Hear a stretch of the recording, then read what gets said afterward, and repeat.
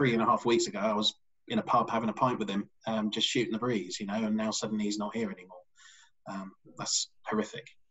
Over the first week of him being in hospital, he seemed to be getting better, but then suddenly he got an infection, a chest infection, and that was when they rang me to tell me that they were going to have to move him to intensive care units.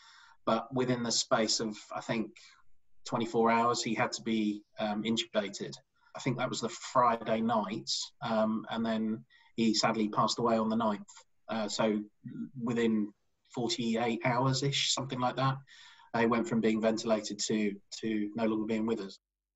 He touched lots and lots of people's lives, and one of the things that kind of comes across in all of the kind of tributes that I've read about my dad over the last week or so have been how his sense of humour and his ability to kind of listen to people, take on, listen to their point of view, and he was very supportive of local things as well. So things like the Food Share charity, he was involved with supporting that as well, and they wrote a really lovely tribute about him as well. Obviously, all his family miss him. We're all going to miss him lots, and I just hope that everybody listens to this message and kind of thinks twice about making sure that they do the right thing. Wear your mask and be safe.